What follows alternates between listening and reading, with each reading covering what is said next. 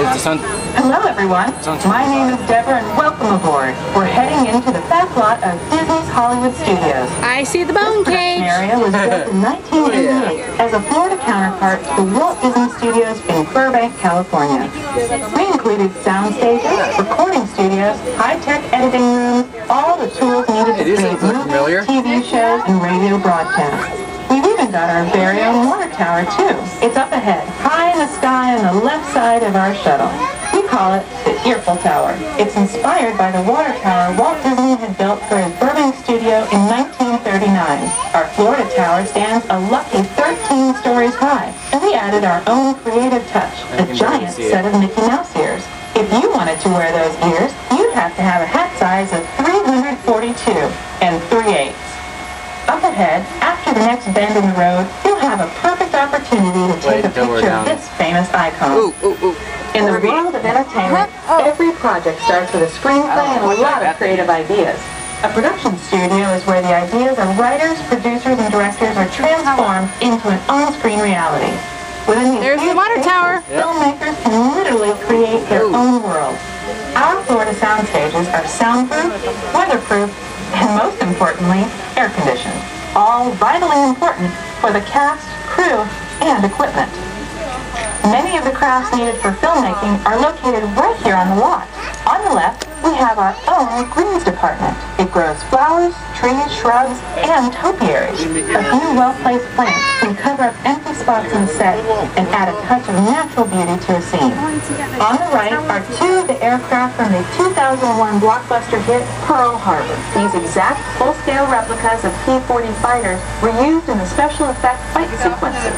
Of course, many of the planes you saw flying through the aerial battles or sitting on the ground weren't real at all. They were created entirely within a computer. Oh, keep your cameras focused to the right. We're coming up on that perfect angle of the Eiffel Tower I told you about.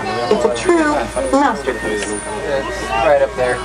We're entering one of our most glamorous and colorful departments, creative costuming. Every star has to have just the right wardrobe, and it all begins here with a designer's sketch. Our team of designers, seamstresses, and tailors can turn 1.5 million yards of fabric into over 25,000 costumes every year. Many of these costumes will become part of the shows and attractions of the Walt Disney World Resort. In fact, here in Florida, we have the largest working wardrobe department in the world. Why, Mickey Mouse alone has over 175 different outfits to choose from, while Minnie Mouse keeps more than 200 unique costumes in her wardrobe. On the left are costumes worn by the stars in recent studio productions. You'll probably recognize some of these costumes from the big screen. Every story needs a setting, and our design staff can create just about any place a script calls for, from an urban city street to a remote desert canyon. On the left is our scenic shot. Ooh, yeah, parts of the Caribbean. Cool. Designers, carpenters, artists, and engineers has created caves and caverns, game show sets, even replicas of the U.S. Supreme Court and NASA's Mission Control, all on our sound stages.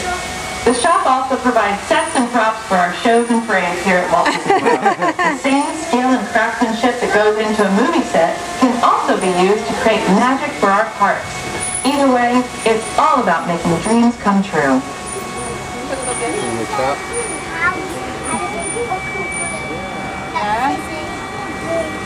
We are entering a zone we call the Boneyard. It's an outdoor storage area for oversized props and vehicles.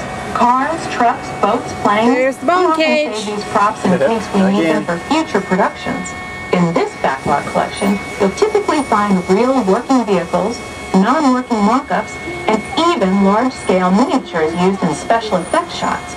For example, that jet plane is from the 2005 action thriller Flight Plan. Large-scale models such as this one create a more convincing illusion on camera. To add to the illusion, the team even placed small cutouts of passengers in the windows. We are now passing by the sets of our Lights, Motors, Action Extreme stunt show. On the left, you may catch a glimpse of the Mediterranean fishing village that sets the stage for this thrilling attraction. We'll get a closer look at it soon, but for now, we're approaching one of the largest standing sets on our backlot. It's over on the right. It may not look like much from this angle. Hey, that's what happened to Herbie when he, split. Yeah. Yeah, I don't think I got a good shot of that. But now, yeah, Herbie went into the explosives and went to pieces. Yep.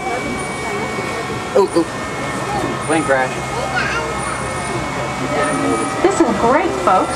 The production crew has just given us clearance to enter the set. Hello, Backlot Tour. I'm Amy, a production coordinator here at the studios. I can see your shuttle heading toward our canyon set. I've given your driver permission to come in and take a look around. I'm up here with our effects crew, and we're getting ready to shoot a test sequence. Oh, on the way in, you're going to be crossing a wooden bridge, and things may get a little bumpy, so please, hold on to your belongings, especially hats, cameras, and glasses, and keep an eye on any small children in your party. And of course, please remain seated at all times. Welcome to the set. As you can see, we brought the bare, dry deserts of Southern California to green, typically humid Central Florida. This set is based on real locations that our production designer took pictures of. Our set crew spent about 6 months building the canyon, but we've used it for a number of TV shows and specials over the years. For our upcoming production, the script called for a tanker truck. We found this one in our boneyard, but it was too big to drive into place. So we picked it up with a crane and set it down here. We're up on the overhead platforms, and I see our director has arrived. As soon as the rain effect is ready, we'll begin the sequence. This sudden shower is really just a special effect. We've rigged up a series of water nozzles just above your tram. The water sprays in a crisscross pattern to create a sense of depth. But this storm only covers the first few feet of the set.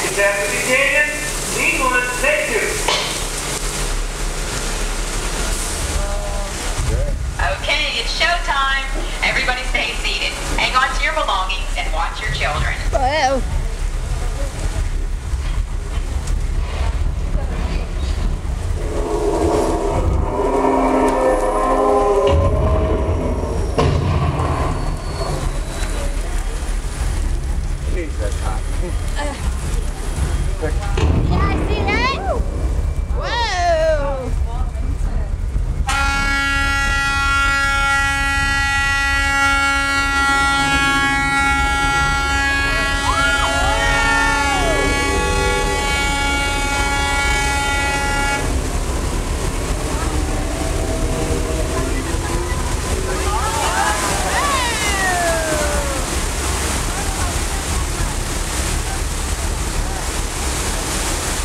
It's getting wet in here.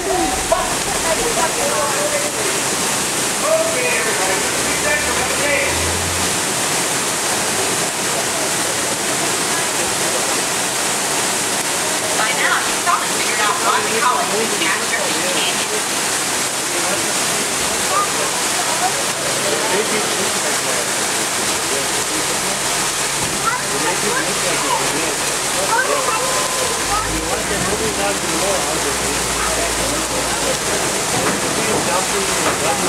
Now, let's go behind the scenes and find out how this spectacular sequence was created.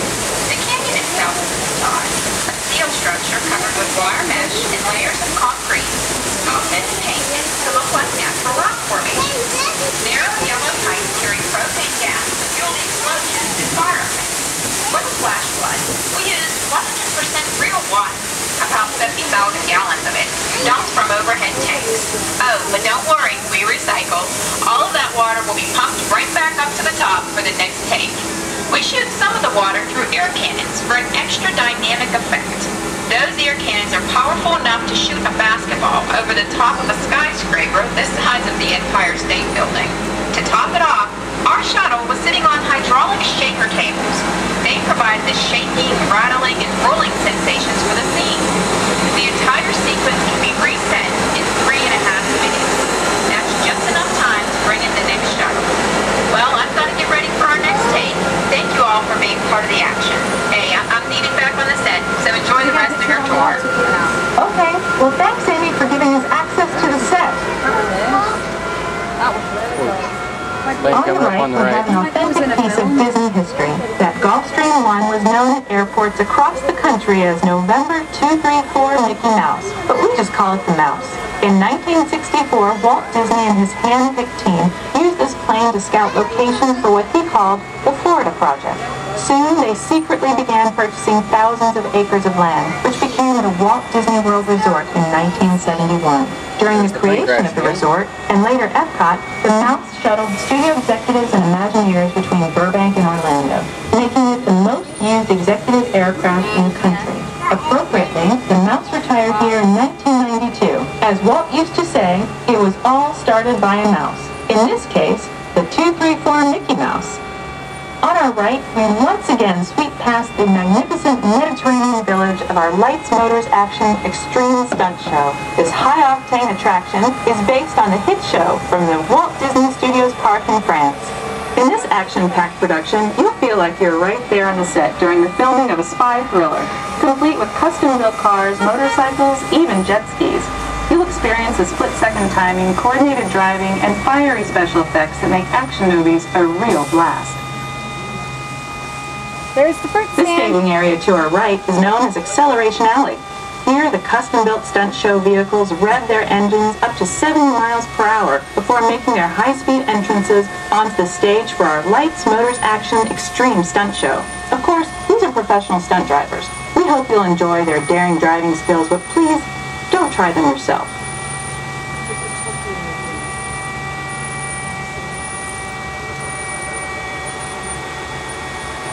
On the left, we've reached our second boneyard with more historic props and vehicles. When we reuse older props in a new production, they're often refitted with custom parts and given a whole new color scheme. You might not even recognize them the next time you see them on screen. For instance, coming up is our friend Herbie the Love Bug. He went through a special demolition derby makeover. Those dents and dings were added on purpose, but he can be polished up as good as new for his next starring role. What is this? I don't recognize that though. On our right, we now have a very different view of the fishing village set. From this point of view, you can see that there is no inside to the buildings. They are just false fronts, or facades.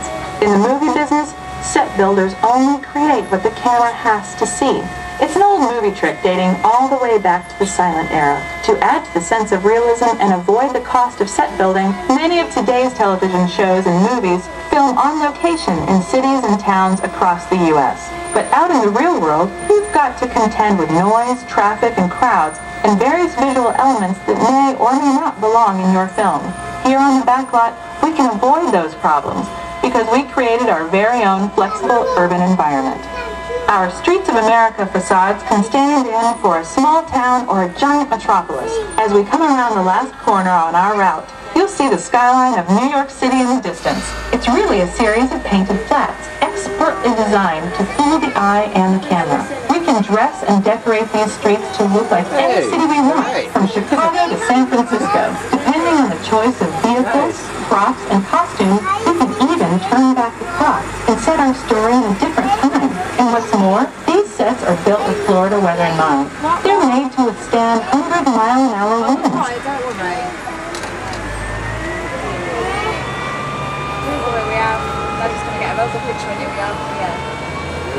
We've just about reached the end of our tour. Our final stop is the American Film Institute Showcase, where you can see the actual costumes and movie props used in some of Hollywood's most famous films. There are some pretty amazing items in there, so feel free to take all the time you like. Please stay seated until our tram comes to a complete stop, and check around you for any personal items that may have fallen during our trip. All right, everyone, please remain seated to